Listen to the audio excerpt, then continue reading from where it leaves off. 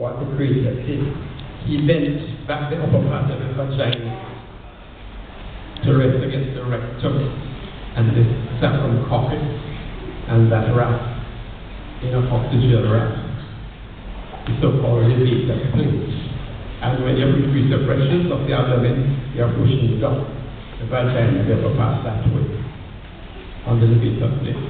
So these are just some specific diagrams to outline to you.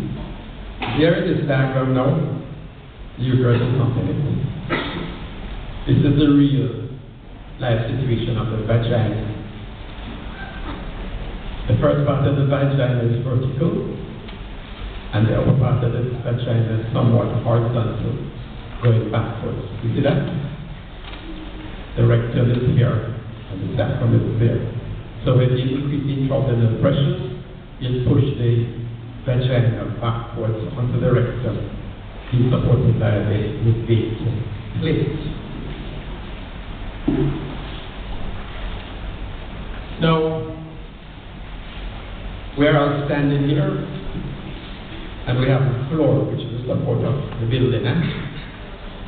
Or we can use a similar analogy of the sea. And we have a ship docked out the sea. The sea is the floor for the boat. So we need to consider firstly, the support of the uterus and the vagina can be considered as primary supports. And the primary supports are either of the floor or B, the ligaments, or C, the mechanical axes which the vagina outlined to you, but search without corridor told you the axes of the uterus. You follow me? So the support of the uterus is the primary support. The floor, the ligaments, and the vaginal and uterine axes. The secondary support, if there needs support, are the pleuroperitoneal. Did I say pleural? I just gave a thing on it. Are the peritoneal folds. And most of us will not consider to be real supports to the uterus and the vagina. So let's consider the primary supports of the vagina. The floor first, the floor. The floor of the vagina consists of the pelvic diaphragm. You did that last semester, yes? When you did the rectum, etc. No? Okay, this I decided to spend the time on the floor. The floor, the pelvic floor, consists primarily of the levator ani muscle. You ever seen it from below here? With the vagina and the inner organs. But I think you probably appreciate it better when we look at it from above. The levator ani is a broad, expansive sheet of muscle which fills the outlet of the pelvis, as it were. And it's described as having three parts. A most anterior part called the pubococcygeus. This is the pubococcygeus. It's arising from the back of the uterus. It's arising from the back of the symphysis pubis. And the adjacent part of the swine line. Remember the swine line? The tendinous arch, or the arc of tendinous. You know this foramen here, this orifice, that's the obturator canal or obturator foramen. Normally, on the pelvis, you remember, you have the superior pubic rami and the inferior pubic rami below, and you have that big foramen. Yes? Externally, we have the obturator externus, but internally, that foramen is more or less closed off by this muscle here, the obturator internus. It's attached to the whole of that margin of the big obturator foramen. and it's attached and just leaving this little opening at the top through which the obturator, vein, artery, and nerve are proceeding down to reach the side. Okay? And the fascia over the obturator internus is simply called the obturator fascia. Yeah? What happens is when the levator A gets its attachment from the obturator fascia, there's a tremendous thickening in this fascia, the obturator fascia, and now we have the white line or the tendinous arch, the arcus tendinous. Okay? So let's get back. The first part of the levator ani, the pubic oxygen, is telling you where it's coming and where it's going. The pubic oxygen is arising from the back of the symphysis pubis, and then you can pass the white line up to about the level of the obturator foramen. You see that? That's clear. It swings back. The two pubic oxygen. And as they swing back, some of the fibers encircle around the vagina to be simply called the tuber vaginalis. So this is one of the things that keeps in the vagina, the tuber vaginalis. Some circle around the urethra, and it's called the tuber urethralis. But the tuber urethralis and the tuber vaginalis are usually considered together and are just simply called the tuber vaginalis. Yes? The more lateral parts of the tuber oxygen will now swing around the rectum. Yes? Will swing around the rectum, and that is called the tuber rectalis muscle. And you remember from last semester the significance of the tuber rectalis muscle in maintaining the so-called anorectal angle. Yeah? At right angles. And that's important for maintenance of fecal continence.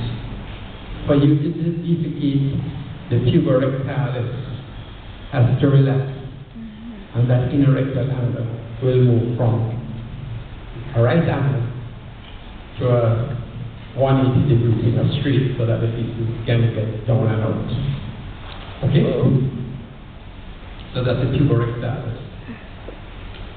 The remainder, the more lateral aspect of the tuber oxygen, they will go posteriorly and become attached to the lower coccyx and the lower piece of the sacrum.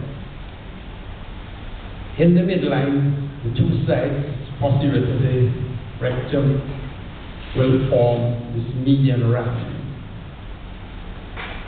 somewhat tendinous intersection to which the fibers are inserted.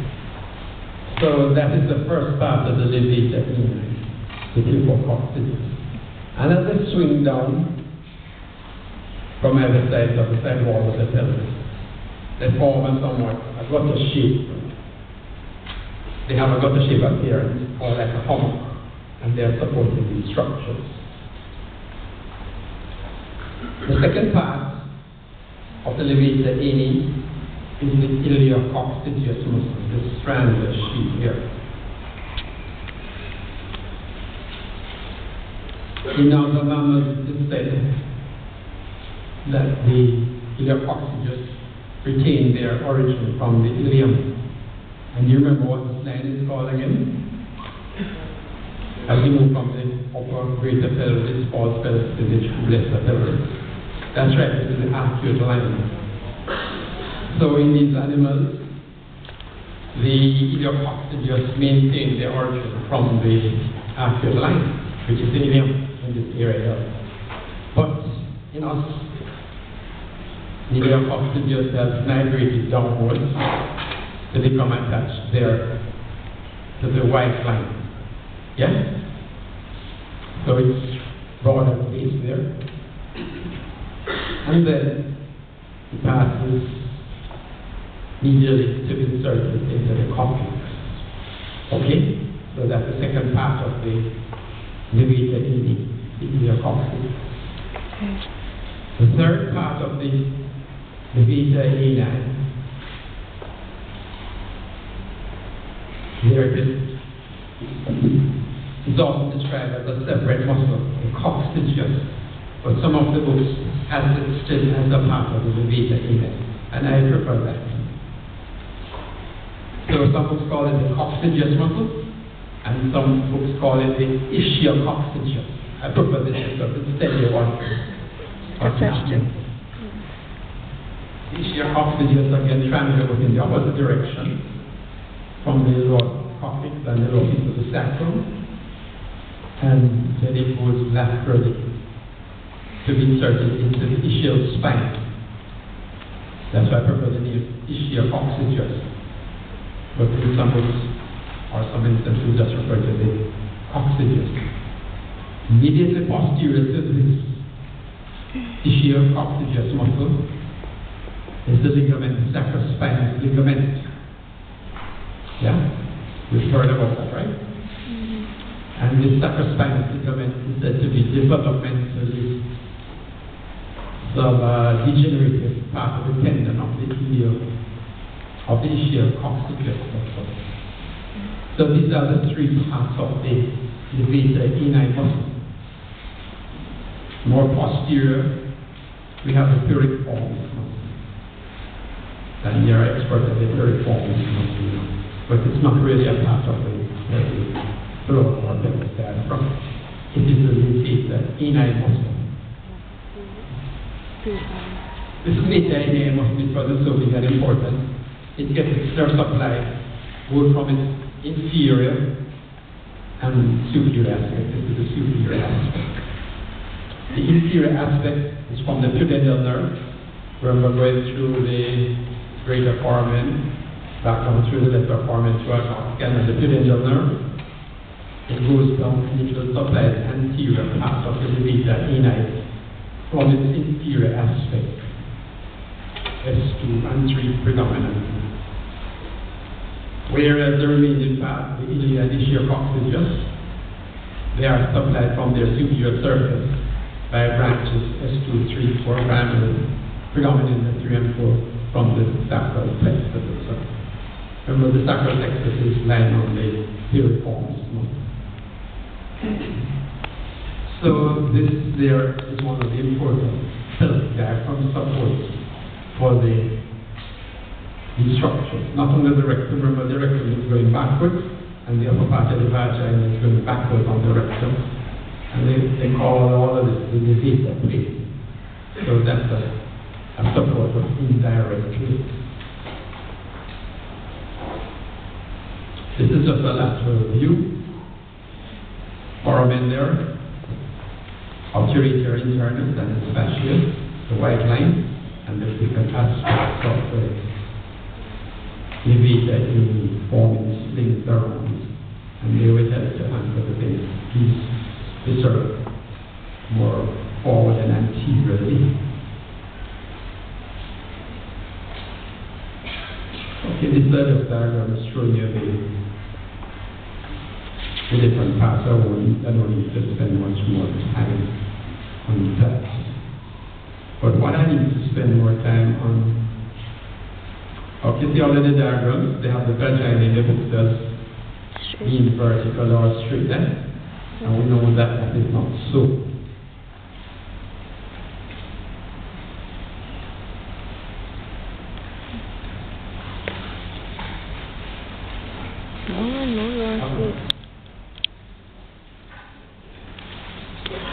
I think on the other slide I have a diagram of the important floor support. The pelvic diaphragm with its fascia over the pelvic radiating collective, they are called the pelvic diaphragm. But Mr. Gardner will tell you about the perineal diaphragm, and that plays a secondary support in all of these structures. Mr. Gardner will tell you that the pelvic outlet is roughly diaphragm shaped from the pubic symphysis to the ischial tuberosities and back to the coccyx. Right? That's a diamond shaped thing. And if you draw a line between the two ischial tuberosities, then you have a posterior inner triangle, which I'm not going to spend much time about, and an anterior urogenital triangle. Yes? Now, right between the rectum and the vagina.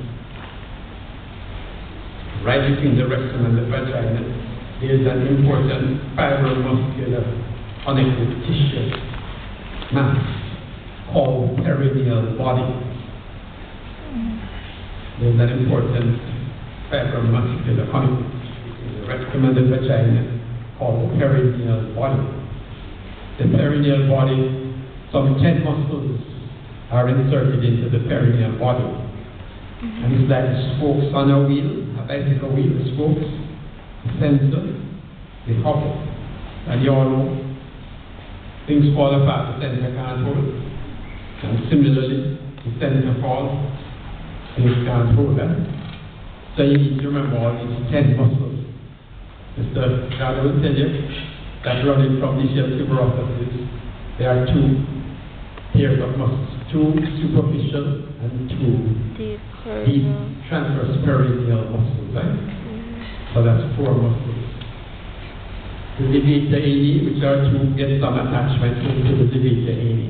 That's 6 muscles. Right? At the front part in Utilise, there's a muscle, the pulvospondylosus muscle, which gets attachment into the perineal body. So that's 8. And posteriorly, the external anal sphincter is attached to it, that makes 9. And lastly, the conjoint longitudinal muscles of the rectum goes into the last door unpaired where the previous ones are paired. And the inferior fascia is called the perineal membrane. So you can see where the levator ani gets attachment to the perineal body. Yes? And we know that Mr. Gardner going to tell you that if he doesn't urinize the acid, because his body is irritated, you'll have a form of extreme. Yes. Some of our ladies are pretty strong and impatient, and they get to liver pain. Some of them will just make some maximal force and push out the baby to the new world, you know. And sometimes when they do that, they tear the attachment of the levator ani to the perineal body. Yes? And when they do that, especially at home delivery, everybody's happy, baby's falling, grandma's, the nursemaid, etc., all happy the child is there. But they do not realize it's done, that's done to the mother. And when this is done, because the perineal body is damaged, destroyed, then the center cannot hold. And the vagina will start to prolapse. And these things just showed you earlier on will happen. Okay? So you understand the significance of the pelvic diaphragm, the urogenital diaphragm, and the perineal body. They are all important. When you're doing obstetrics, you will all have to learn how to make a formal incision into the perineal body to the posterior aspect of the vagina called an episiotomy. Especially the first time mothers, to make the eggs provided for the baby head to come out.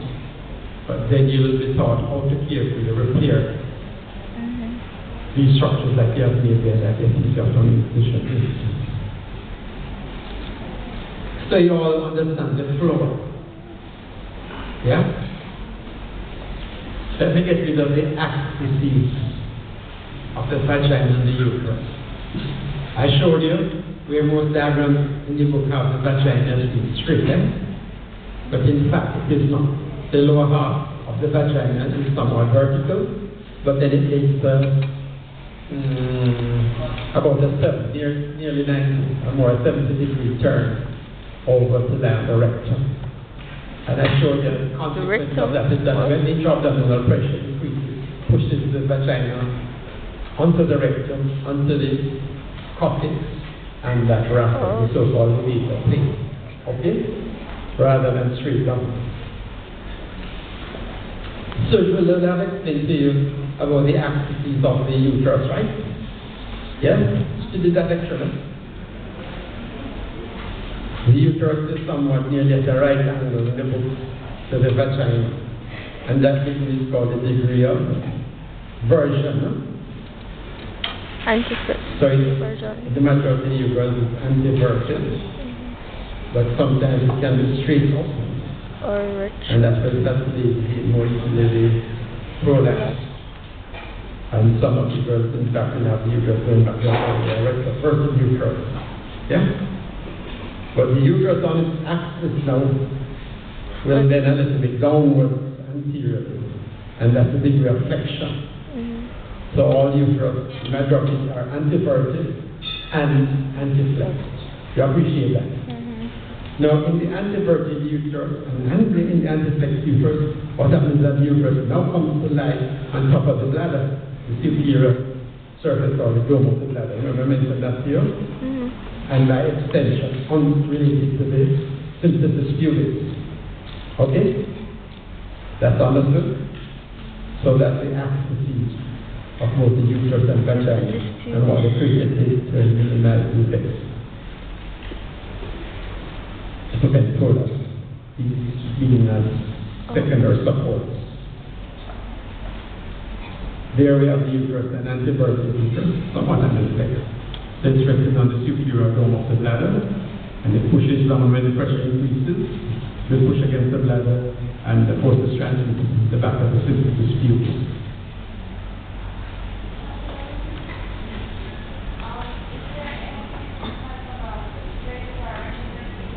They are more prone to prolapse down. Okay? Now, this is just a revision for you of sources left from the uterus to support. They are no ligaments. They contain vascular, fibrotic, and muscular tissue. These are the real true ligaments of the uterus. And then we have peritoneal folds, secondary folds of the uterus, and probably they do not play a great part in the support of the uterus. You're looking from the uterus from behind at the cervix there. We have the uterosacral ligaments from the cervical region going back, curling around the rectum, which is there, to go to the sacrum, the uterosacral ligament. Yeah? And the natural pull of the uterosacral ligament is to draw the cervix posteriorly. Yeah? Okay? Is to draw the cervix posteriorly. That's the natural pull of the uterosacral ligament. You can see at this level the ureter being pretty near, and the bridge over the waters, uterine arch crossing there. So when the gynecologist divided these uterosacral ligaments and the transverse cardinal ligament, which is what is the name given to that fibromuscular tissue through which the uterine arch is running, right?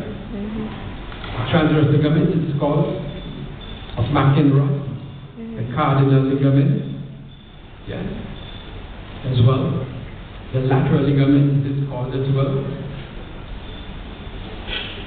And it's also called the retinacular suscepticulum uteri of Bonnie. So all these are applied to this one lateral transverse cardinal ligament. Okay? Those will tend to pull the cervix laterally, and their pulls will tend to neutralize each other, and by that way they keep the cervix in the midline.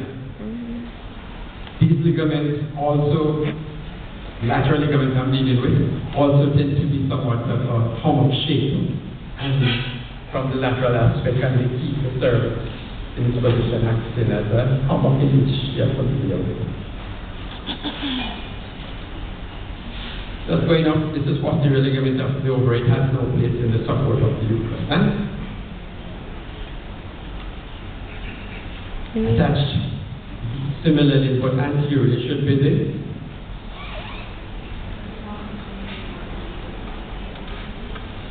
Oh, wrong. Wrong ligament. The wrong ligament is related to the ligament of the ovary. They are attached to the lateral cornea, the uterus. And coming from above, I showed it last time, The other pole.